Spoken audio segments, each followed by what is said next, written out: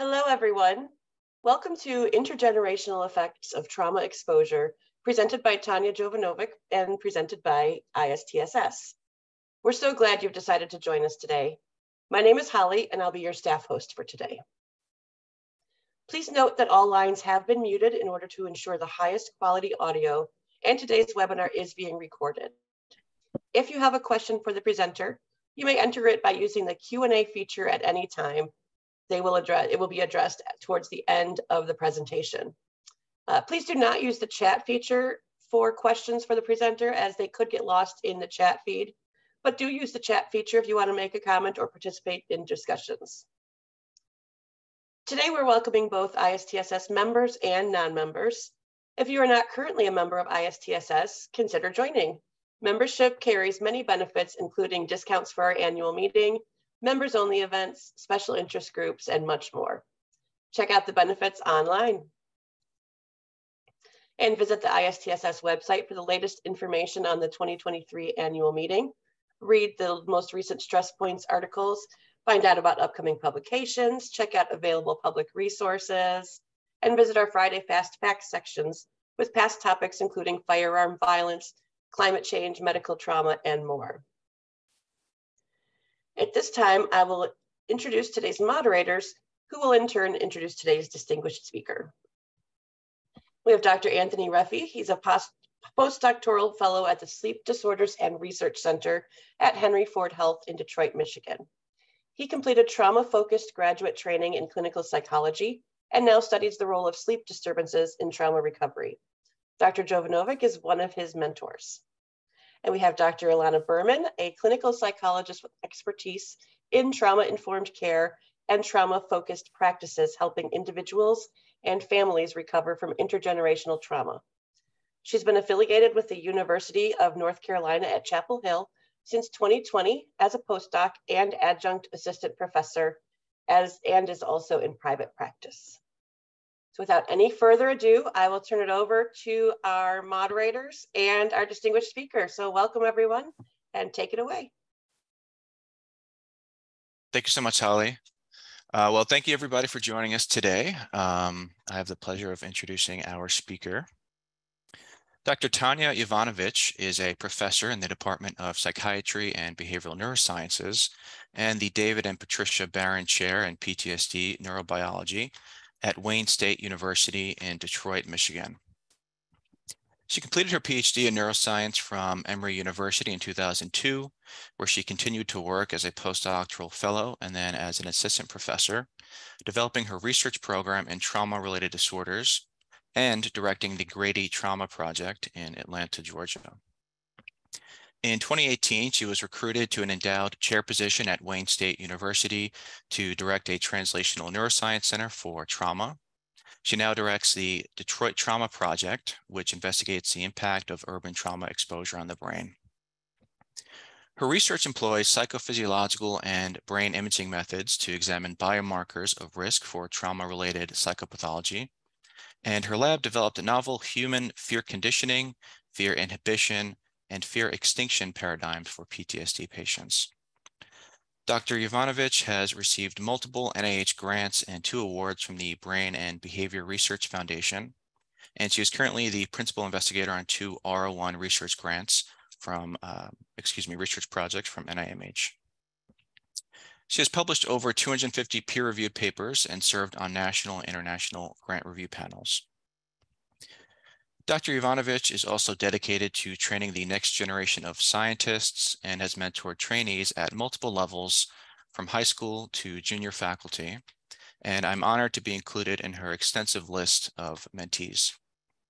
Please join me in welcoming Dr. Jovanovic for an exciting talk on the intergenerational effects of trauma exposure with a focus on the behavioral and biological mechanisms of transmission. Thank you. Thank you, Anthony, for that introduction. It's such an honor to be here. I want to thank ISTSS also for hosting this webinar.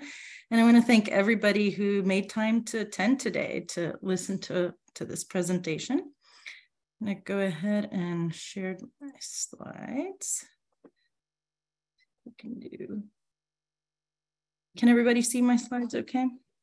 Okay, Anthony, thank you. Okay, so I want to start off first by thanking my lab. So I have a really large group of people involved in this research, and everyone is contributing to getting really excellent data I'm going to tell you a little bit about today. But first, I want to introduce the Detroit Trauma Project, which is a large group of research assistants and postdocs. And we have a lab manager, Sterling Winters, and Sophie George, who are really helping to lead this effort.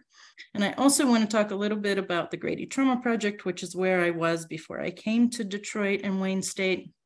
And a lot of the data that I'm going to talk to you about comes from my work at the Grady Trauma Project.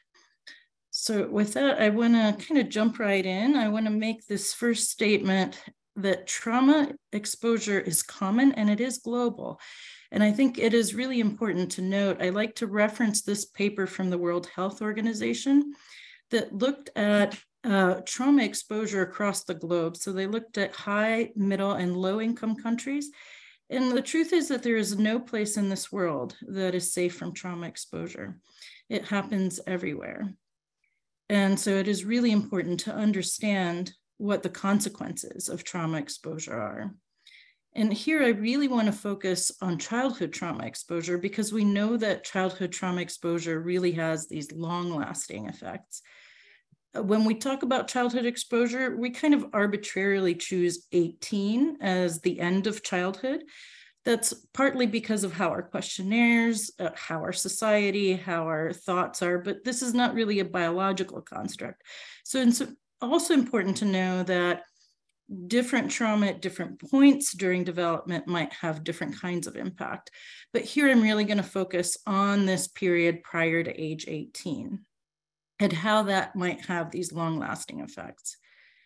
A few years ago, PBS NewsHour did a special on childhood trauma in the United States. This was a really excellent news article, just really kind of emphasizing and bringing awareness to how pervasive childhood trauma is in the United States. And just to give you some numbers for a sense of scale, it really is epidemic proportion. So these numbers are already out of date. In the 2017, the World Health Organization estimated that around the world globally, up to 1 billion minors have been exposed to violence, whether physical, emotional, or sexual violence. In the United States, we're really talking about 3.5 million children referred to Child Protective Services. This was in 2019, prior to the pandemic. I imagine the numbers have just increased since then. And so again, to note specifically about child abuse or neglect, almost 700,000 children in the US. This was only in the year 2019. So again, just to really understand how pervasive this impact is and how important the consequences of childhood trauma are. So one of the earliest studies and the most consequential studies that most people will know when they're talking about childhood trauma is the Adverse Childhood Experiences Study, or ACEs. It was funded by Kaiser Permanente. This was in the mid to late 90s.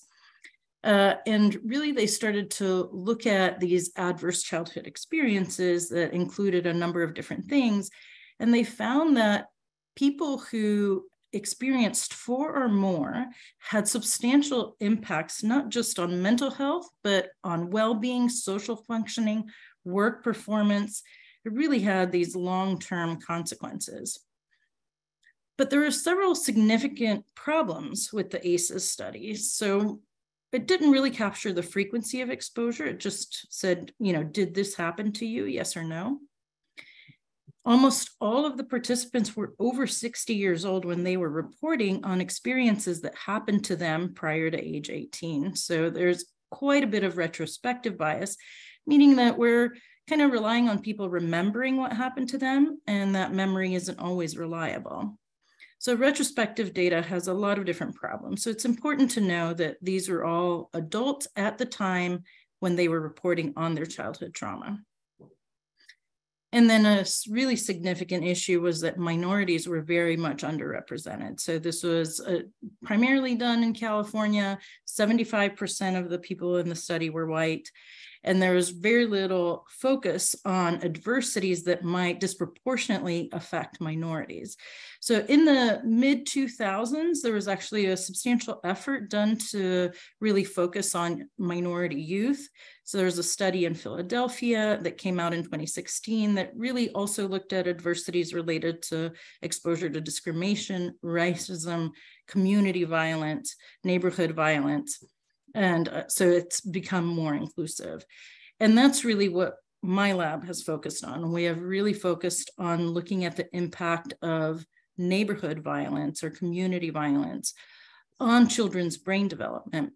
So I just want to show you one of these studies that we did. This was, again, done at Grady Trauma Project. Jennifer Stevens was a postdoc at the time in the lab. She's now a professor at Emory. But she looked at the brain response to different images when children were watching pictures on the screen. So these were 8 to 13-year-old children. So they were youth at the time. It was an all-Black American population recruited from Atlanta. And they're shown images on the computer screen in the MRI machine. And the two faces that they're seeing, it's the same person, but sometimes this person has a fearful face or looks afraid. And what we know is that fear activates these limbic areas of the brain that are very responsive to threatening cues. And one of those is the amygdala. And so she found that this amygdala response was much increased in children who had higher levels of violence exposure. So here you can see on this graph, there is a significant increasing relationship between the amount of violence exposure that the children had experienced up to this point in time in their life, which is again about middle childhood, and how much their amygdala is activated. So we do know that exposure to violence impacts the brain in childhood, but how does this impact intergenerational effects, which is what I really want to focus on today. So as I talked about, a lot of the data I'm going to talk about today is childhood, but we also know that these effects continue into adulthood and are observed in the next generation. Now, I want to point out that the data I'm going to talk about today, again, because I'm focusing on trauma that happened prior to the pregnancy of the woman in this case that we're looking at, the effects of intergenerational trauma are not ones that directly impact the fetus at the time of gestation. And that's important to recognize that there are many effects during pregnancy that can have effects on brain development in the child. So whether it's stress hormones, whether it's pollution, whether it's microbiome, there are many mechanisms by which stress in the mother can impact her unborn child. And that is actually not what I'm talking about today. What I'm going to be talking about are the events that the mother has experienced much before she was ever pregnant with this child. And then I'm going to really focus on what we see in her child when it's a little bit older. So just to give you a little bit of background on intergenerational effects. So one of the most consequential studies that have looked at intergenerational effects of trauma are by Rachel Yehuda and her group who have really focused on victims of Holocaust and their children. So it's important to know that the children themselves were never in the Holocaust. So again, this is trauma exposure that the parent experienced prior to the birth of this child. And so there's been a lot of data showing that those offspring of mothers and fathers who survived the Holocaust have higher rates of mental health problems. And then another study that was consequential was looking at Cambodian refugees who came to the US, and their daughters, again, who had no direct trauma exposure themselves, had much higher anxiety than their mothers. And then a recent meta-analysis, this is looking at many different studies that just came out last year, and looking at several studies, looked at this relationship between maternal childhood abuse and psychopathology in the children. And so again, mental health outcomes in the children. I'm going to kind of superimpose this red line here. This is a zero correlation, so no association. So all of these blue dots to the right of this red line are indicating an association. And this hollow little diamond here is the overall effect if you average all of these studies together. So showing that there's pretty moderate size effect of maternal childhood trauma on the next generation.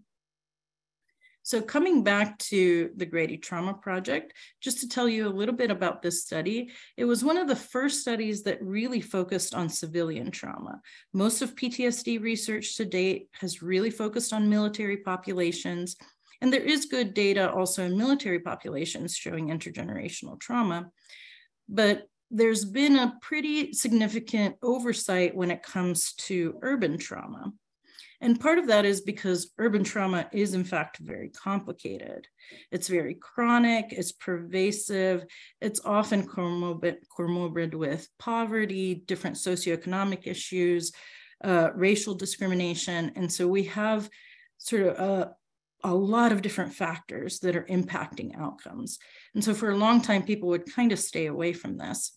But Carrie Ressler, who was my mentor at the time, really wanted to understand some of the risk factors and resilience factors in urban trauma population. And so we started collecting data at the Grady Memorial Hospital in downtown Atlanta. And we found that really the rates of trauma exposure in the primary care waiting rooms where the participants were recruited, so they're not recruited from mental health clinics. In primary care, almost 90% of the individuals we saw had experienced a major trauma, and almost half of them met criteria for lifetime PTSD. So what we know of military populations is that the numbers, the percent of people who might develop PTSD ranges anywhere from 10 to 20%. So this is actually twice as high than what we see in military populations. That's important to understand. And then the other things that we found was that not only was exposure common, but people would experience multiple types of different kinds of trauma. So that was more of the rule than the exception, that someone would have 2 or 3 or even 4 more types of trauma. So that means that someone might be a victim of domestic violence, also be in a car accident, and also experience a natural disaster. And then the other thing that was also really important to understand about this population was that trauma exposure started really early in life, and we had really high rates of childhood trauma exposure. So I want to share with you a couple of case examples from our population, just to give you a little bit of an idea. This is from notes taken by research assistants who are working with these participants. So 8622 is a 33-year-old African-American female. From the age of 6, she has sustained severe physical and emotional abuse by her father and repeated sexual abuse by her stepbrother. She was unwilling to talk about any of her traumas, but has significant symptoms of PTSD. She is also drinking about a 6-pack a day and is currently using cocaine. She has no close relationships with any of her family members. She has no friends, no hobbies, nor is she interested in leaving the house. So in this study, she participated along with her 9-year-old child. So what we know is that she has 4 children. Her 8-year-old stays with her mother, and the other children stay with her. She sounded annoyed by her children. She would say, "My kids aggravate me," and is looking forward to having them stay with her mother for the summer. She described her relationship with her 15-year-old daughter as "she can't stand me," her 16-year-old son as "iffy," her 9-year-old as "he loves me," and her 8-year-old as "he doesn't know me." Having met with her 9-year-old son, I was surprised by her lack of warmth towards him. So this is also an important thing I want to mention, because we're going to talk a little bit later about parental warmth. So in our study, we were focusing on 9-year-olds, and this was a study that was funded by the National Institutes of Mental Health, really trying to understand different developmental periods of brain development when trauma had a major impact. But these critical periods or sensitive periods that we might think of when there are windows of time where either trauma or maybe protective factors might have a bigger beneficial effect. So this was a review paper written by Luby in 2020. I highly recommend it. It really focuses not just on the impact that parents have on their children with regard to adversity, but also how they might protect their children from adversity and how this happens throughout, early development. So again, we were really interested in brain development, and we used several different measures to look at the impact of this. So one of the measures, and most of my mentees know this, is fear-potentiated startle, or in this case, I'm going to talk a little bit about dark enhanced startle. So the way that we measure startle in my laboratory is by these electrodes under the eye, you'll see here. And when a person hears a really loud sound, they blink. And when they blink, we can measure that muscle contraction when people blink. And then what we can do is we can put them in different situations or contexts that might increase the size of that blink. And we can then again measure how much bigger that blink is. So in dark enhanced startle, what we do is someone hears a loud sound in the light, and then also that same sound in the dark. And when the lights are off, that muscle contraction is much bigger. And so this difference is what we call dark enhanced startle. So when we looked at dark enhanced startle in the children, we found that it was associated with anxiety in the children. So children who had higher dark enhanced startle also reported higher levels of anxiety. And then when we looked again at intergenerational effects, we actually found that children here whose mothers had really high levels of childhood abuse had higher dark enhanced startle than children whose mothers had low levels of abuse. And again, this was abuse that she experienced, the mother experienced prior to the birth of this child. And we looked at things that might explain this difference. And so we looked at child's age or sex, child's own trauma exposure. We looked at maternal PTSD, maternal depression, and none of these factors explain that relationship. And in fact, maternal childhood physical abuse remained significant even after we controlled for a lot of these variables. And I want to just briefly show you data from the case example that I told you about. So this is 8622. This is her child. Startle response, and you see these red lines are her child. The blue line here is from a different child and who did not have a mother with abuse, and you see that this really big difference. So another way that we look at the startle response is something that we call fear-potentiated startle. And here what we do is we use a Pavlovian conditioning experiment. If you remember your Pavlovian Psych 101 studies, the way that that happens is that you might have two stimuli like we do here.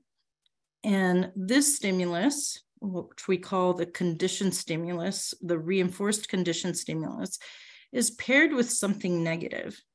So in Pavlov's dogs, it was paired with food, and you looked at the dogs drooling. We're actually, because we're really interested in the development of brain structures and systems that underlie fear responses, we use what's called aversive Pavlovian conditioning, where this stimulus is a negative one. Now, I want to reassure you that we're not doing anything terrible to children. What we're doing is that we have this vest that they're wearing. You see this girl has this vest on her chest, and there's going to be a puff of air that comes out of this vest. And it comes out whenever this shape appears on a computer monitor in front of her. And this puff of air is not painful. It doesn't hurt, but it is annoying. And we need it to be annoying so that she will learn that every time she sees a red shape appear on the screen, she is about to get this puff of air. And then we're going to measure how much she blinks when she's expecting this puff of air. And in fact, what we typically see for the CS plus, which is our danger signal in this case, is a much bigger blink response. And that muscle contraction when she blinks is much bigger than when she sees the other signal that appears on the computer screen that means she's not going to get this puff. And so this is something that we call fear discrimination, or the ability to recognize threat and to respond to threat appropriately. So when we looked at our children, we do see that across this fear conditioning session, the more pairings that happen, the more they respond to the red than the blue bar here, showing that they're appropriately learning that this, red bar is associated with this negative outcome. However, this is in children between ages 8 and 13. If we actually break them up by age groups, we see that there's a big change after age 10. And this really big difference between the red and the blue bar emerges mostly at this age. So this is kind of thinking about the change between childhood and adolescence. So then again, coming back to the experiences of the mothers of these children, Anais Stenson, who is looking at different kinds of experiences, the mother looking at intergenerational effects. She classified mothers depending on their childhood trauma history and their PTSD symptoms. And here are the 4 groups of mothers. And you'll see this group here, the high trauma and PTSD group. So again, moms who have both high childhood trauma, but also PTSD symptoms, their children are showing, again, that lack of difference between, in this case, it's an orange bar, but this is the same stimulus, CS plus and CS minus.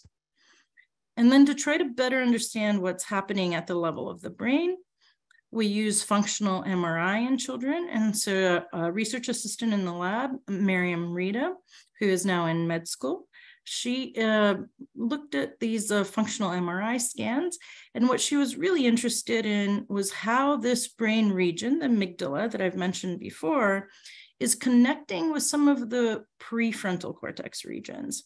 And so she could look at how these 2 regions are activated together while we're doing the fMRI. And we found in that children here who had mothers with childhood physical abuse, the more abuse the mother had witnessed or experienced, the tighter this connection between the child's amygdala and these prefrontal regions was. So these are all just data to show you that maternal childhood trauma is in fact having effects on her children as late as middle childhood. But what we don't know is, how does this happen?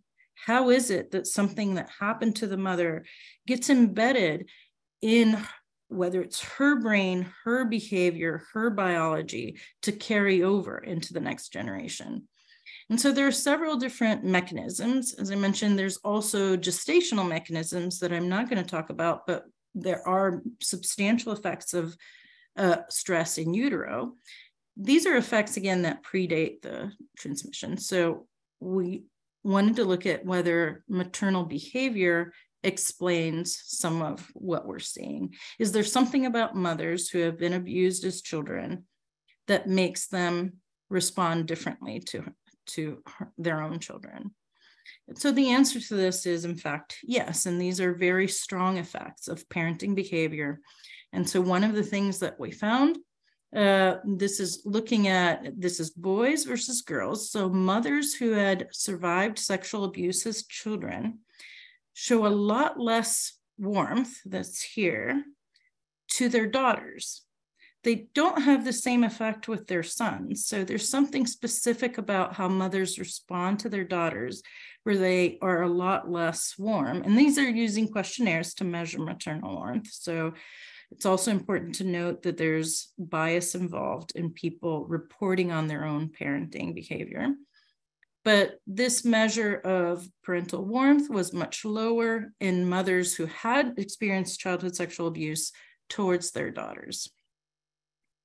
Then looking back at our startle measure, we also found that mothers who had very low levels of maternal warmth here, so mother reported warmth, was linked to higher levels of dark enhanced startle in her child. So this might be one of the ways in which this startle in their child is related to maternal warmth. We also know that mothers with really high levels of childhood trauma experience a lot higher levels of what we call parenting stress. So this is also a questionnaire where parents are asked, how much are you distressed by being a parent? Like, how much are your your children stressing you out? And it's essentially what it's measuring. But again, it is a self-report measure. But here we also looked at the impact of parenting stress. And what this is it's a mediation analysis where we looked at maternal PTSD in this case, rather than maternal trauma.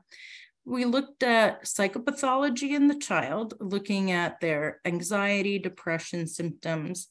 And we found that, in fact, parenting stress explained why mothers with PTSD might have children who have also behavioral or symptoms of anxiety and depression. So we do know that there's a lot to do with parenting, and how the mother responds to her children can explain at least some of what we're seeing in the child. But I want to talk a little bit also about some of the biological effects. So here, when I mention genetics or epigenetic transmission, so there are several ways it's possible that the mother and the child share the same genes, and that these genes confer risk for anxiety, depression, PTSD. The problem with just a simple genetic model is that it doesn't really explain the impact of trauma. So that would mean that the mother and the child would have the same outcomes, even if the mother had not ever experienced childhood trauma, because it is her DNA that she was born with that might be shared with the DNA that her child was born with. So this is where epigenetics come into play, and it's gotten a lot more focus and awareness lately, because what epigenetics means is that the DNA actually gets activated. So in most cases, DNA is methylated, which means that the genes are actually not being turned into protein. They're kind of resting. But methylation or demethylation means that the genes are going to be expressed, and demethylation can be impacted by environmental stress. So one of the earliest studies, so we're going to talk a little bit about epigenetics. So this study actually was one of the most consequential when it comes to looking at epigenetics. So Brian Dias and Carrie Ressler was my mentor at the time, published this paper in Nature Neuroscience, where they actually looked at mice, and they looked at multi-generation transmission of fear conditioning in mice. And just as a side note, this paper had a really hard time getting published because no one thought that this could actually be a true finding, that this could happen. So what happened is that Brian mated, first he fear conditioned a male. Then after that male was fear conditioned to a very specific odor. So in animals, we talk about F0 is that first the original father here. F1 is the offspring. So here you'll see in this graph, I'll show you this bar. This is the F1 generation showing fear to the odor that the father was conditioned to. And so there's important to know that there is no behavioral transmission in this case. So in fact, they did things like IVF and cross-fostering. One of the important things with using male mice that made it a little bit easier is they could just take sperm from the male who had the fear conditioning and then, get the female pregnant. So again, the male has no interaction with those pups. And then they also found that it carried over for 2 more generations. So the grandsons of that original father would also show fear to this odor. So this is what made people think, okay, there has to be something that's happening in the body that's carrying over some of these, something like memories of this thing that happened to the father, but we don't understand how that happens. And I will say we still don't quite understand how that happens, but we have some hints about what might be important things. So one of the particular genes that has been a focus in the PTSD literature now for a while is the FKBP5 gene. And what that gene does, it regulates the stress response. So it's part of the HPA, or hypothalamic pituitary adrenal axis, that releases the hormone cortisol. And most people know that cortisol is related to stress response. And so we've known for a while that FKBP5 is one of the genes in the stress pathway that might be related to vulnerability to PTSD. And so Torsten Klengel, again, using Grady Trauma Project data, CTQ here is childhood trauma exposure, and this is in a replication cohort. And I'll just show you this black line here is that this particular genotype of the FKBP5 form, this intron, and you'll see that it's decreasing, this methylation is decreasing with increasing trauma exposure. So it seems to be that if you have a particular gene and you have a lot of trauma, this particular location, FKBP5, is impacted by that trauma. So then the Rachel Yehuda's group, who again have been studying Holocaust survivors, they actually found something very similar. So they found that this same gene here in the orange bars, these are offspring of Holocaust survivors. And I know this doesn't look like a big difference, but it's actually a very significant change. In both a replication sample and their original sample, there was a decrease in methylation of that FKBP5, that same location that Torsten found, in the offspring of Holocaust survivors. The other thing that was really interesting, and this blue bar is significantly lower than the other two bars, but this was if the mother was in the Holocaust prior to age 11. So this was, again, impacted by her early experiences, not as an adult. Once she was an adolescent, there's very little difference between people who had no exposure to Holocaust or violence. And then the other thing that was really interesting is that here the F1 and is the offspring. In this case, these are human offspring.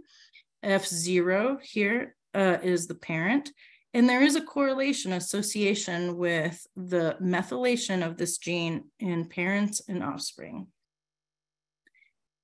And then the other question is, what does this mean? What does this do? Does it actually have an impact on the brain? Because the brain is ultimately what we're interested in and where we think that a lot of the mental health symptoms are going to be emerging from. So there's a study here by this group who looked at DNA methylation and in fact found for that same gene, FKBP5 methylation, that individuals who are depressed here show, again, different connectivity between regions of the brain with increasing methylation.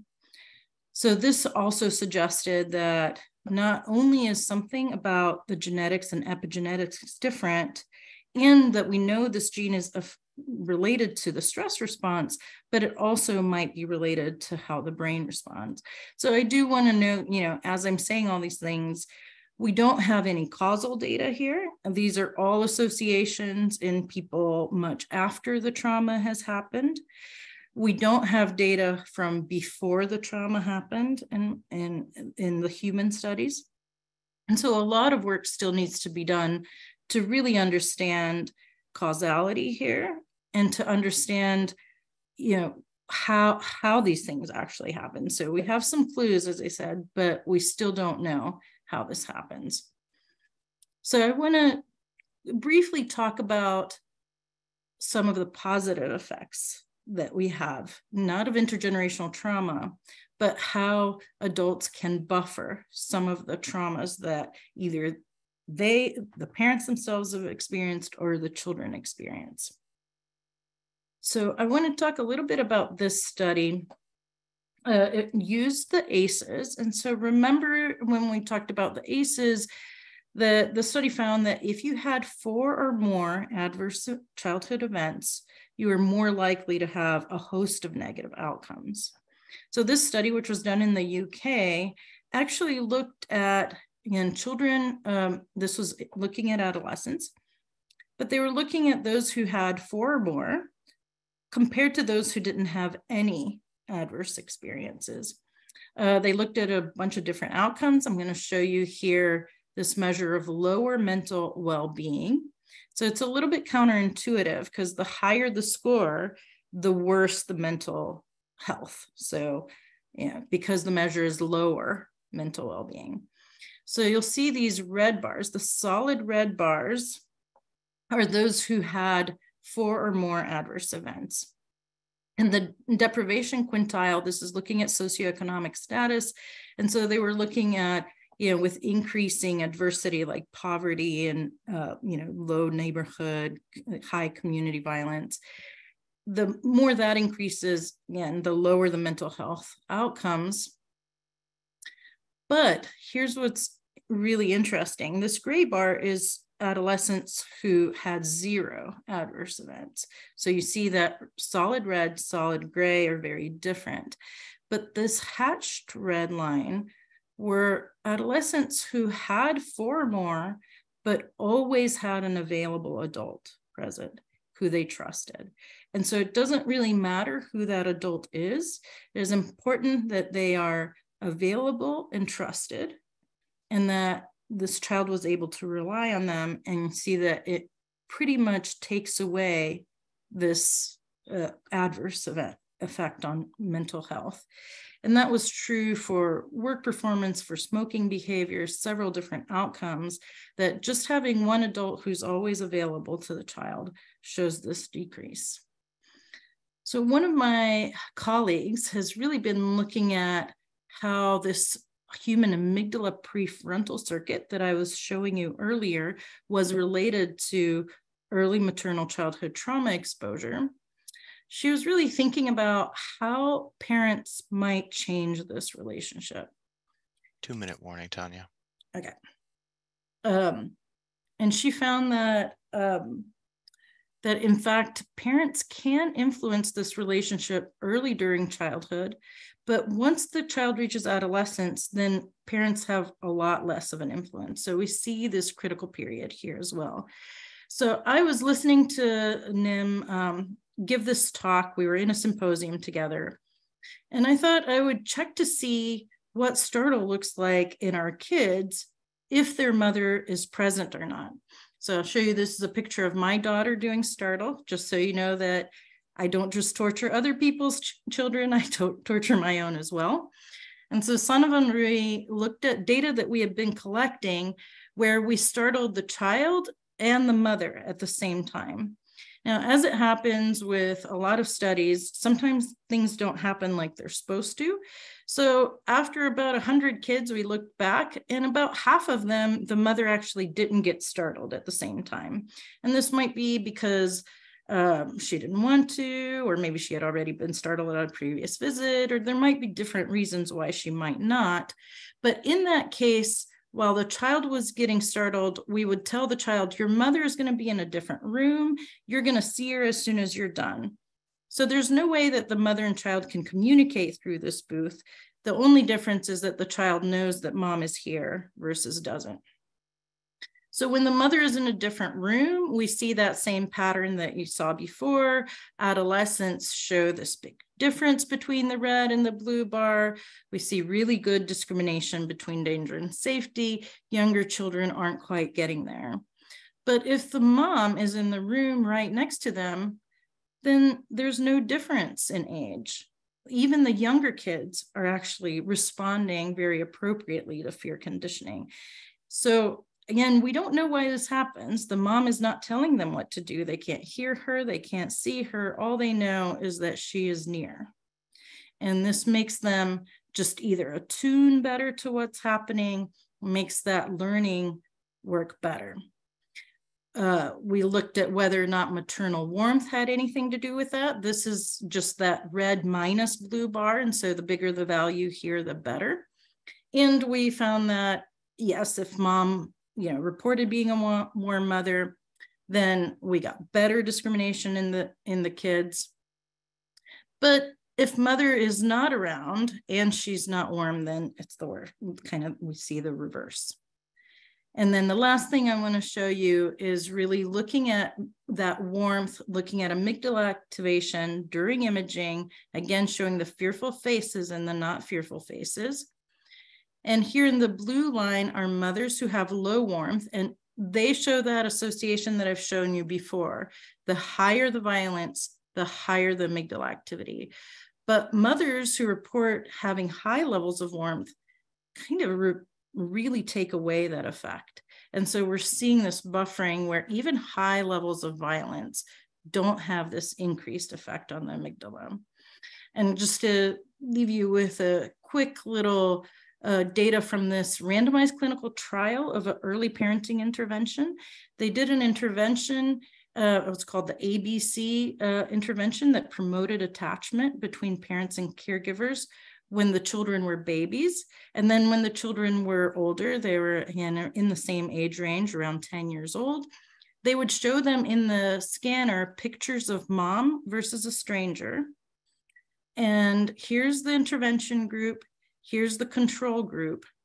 And you see that there's a big difference in how the children respond later. Again, they're randomized to this condition, and we don't know exactly what some of these regions are that are being activated, but this is 10 years after this very brief intervention. So again, it's pointing to some hopeful ways in which parenting can impact brain development in a positive way.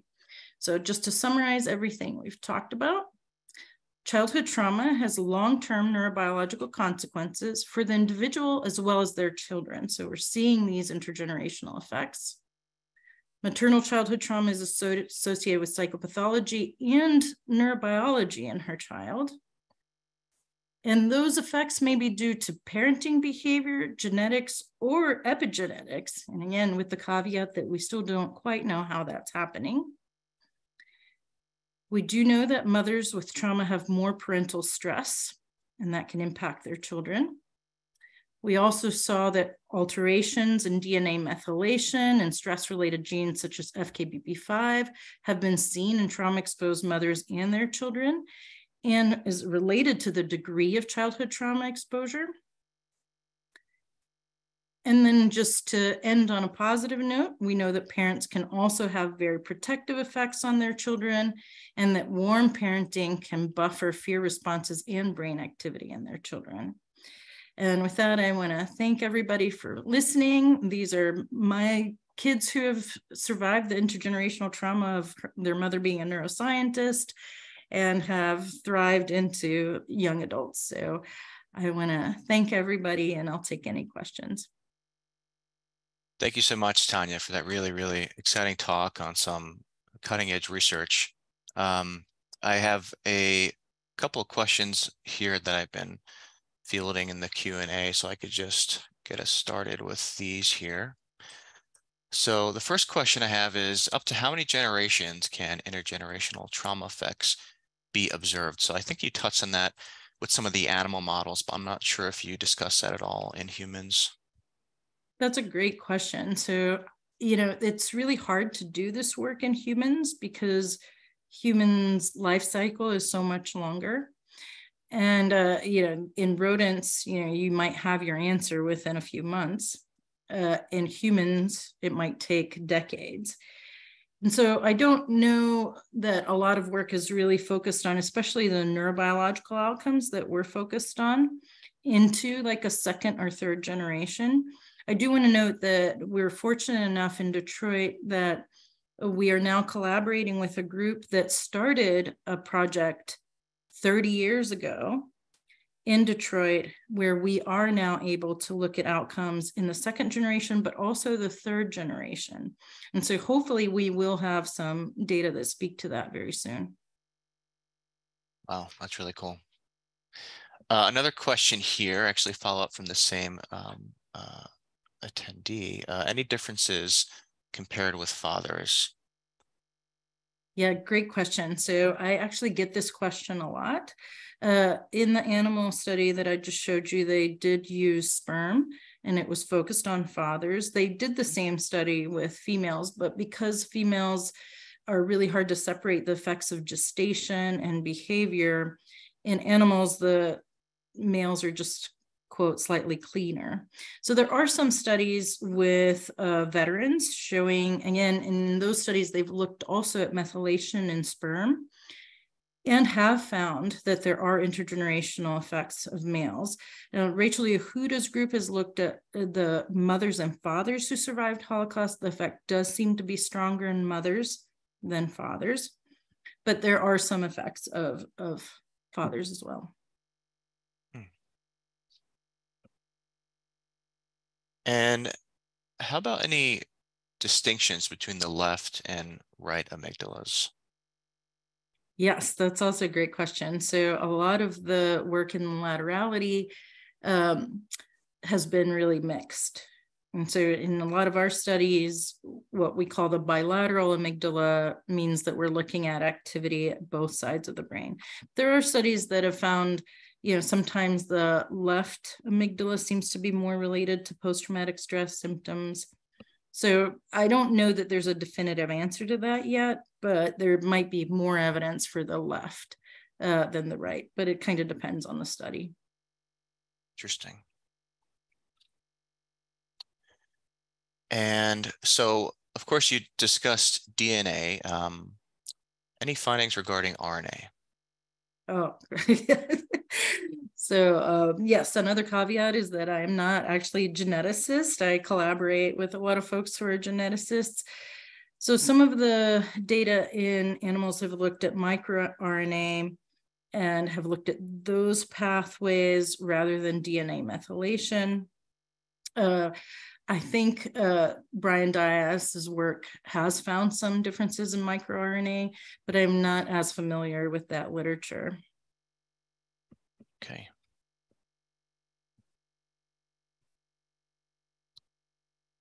Okay, and what do you think about post-traumatic growth? So specifically, do you think people can experience genuine personal growth following traumatic exposure, and whether post-traumatic growth could be transmitted across generations? Oh, what a great question. So I definitely believe there is post-traumatic growth. There are, several groups that have developed questionnaires that target that because it goes even beyond resilience. We think of resilience as the absence of negative effects in the face of trauma, but growth even goes beyond that. It's an indication that you actually might do better in the aftermath of trauma than you would otherwise.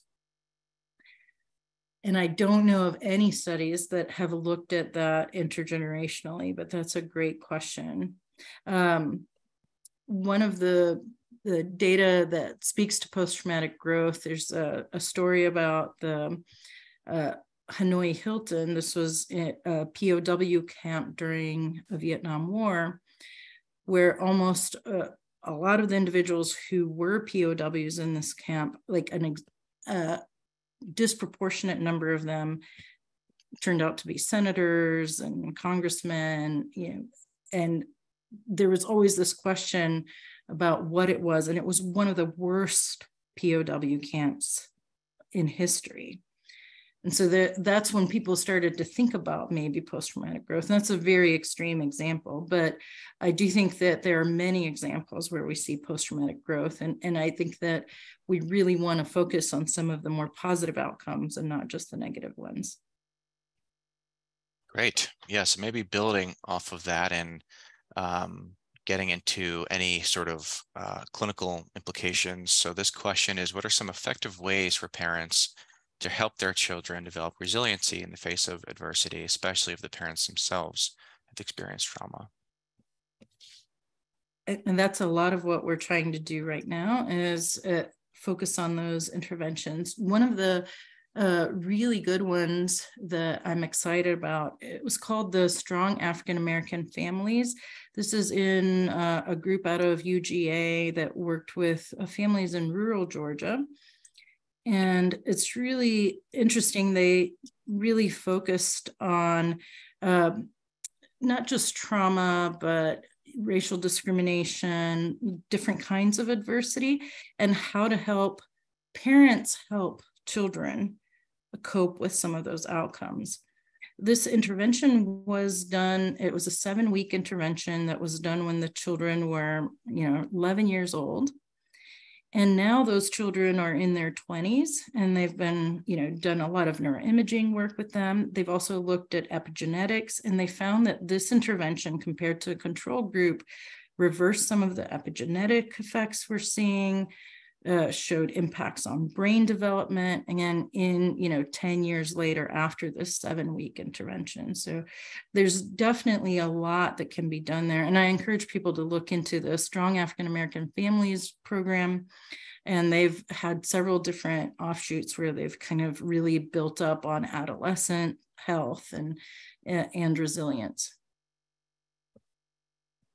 Great. And maybe I'll just take one more here because we have just under 3 minutes now, and then we'll actually get a copy of the remainder of these questions because we have a lot so that we can maybe follow up on these after. But just to wrap this up, and again, building on what you just mentioned there, could you speak to any PTSD treatment outcome studies that have looked at the startle reactions pre and post?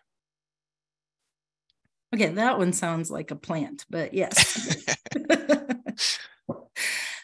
Yes, we've done several different studies, and we use startle a lot these days as an assessment measure for treatment response. And so we can use it whether we're doing psychotherapy or we're doing pharmacotherapy. So we did one study where we, used a medication. There was no psychotherapy, and we saw that the startle responses improved after treatment in those who were on the drug versus placebo. In outpatient, this is an it's a intensive outpatient program for veteran health at Emory University, where they're doing a lot of psychotherapy, CBT and CPT. We did find in prolonged exposure therapy, there were substantial effects of treatment on that group. We also just recently finished a collaboration with a group in California that looked at acupuncture for PTSD, and they also had a control condition. So they had an active acupuncture and a sham acupuncture, and the active acupuncture group showed really significant improvements. And here we're looking at extinction of the startle response. So again, ways in which that fear response can be better regulated. But we have been using this measure as a readout for symptom improvement so that we're not only relying on patient self-report of symptom severity, which is a lot of how we are currently assessing PTSD. Great. Well, I think with that, we can wrap up. Dr. Jovanovic, thank you so much for your time and for giving such an amazing talk. And as I mentioned in the chat, this talk was recorded, so it will be made available afterward, and we will work on following up with some of these remaining questions that we weren't able to get to during the talk. So thank you so much again, Dr. Jovanovic, and for everybody who attended. Thank you.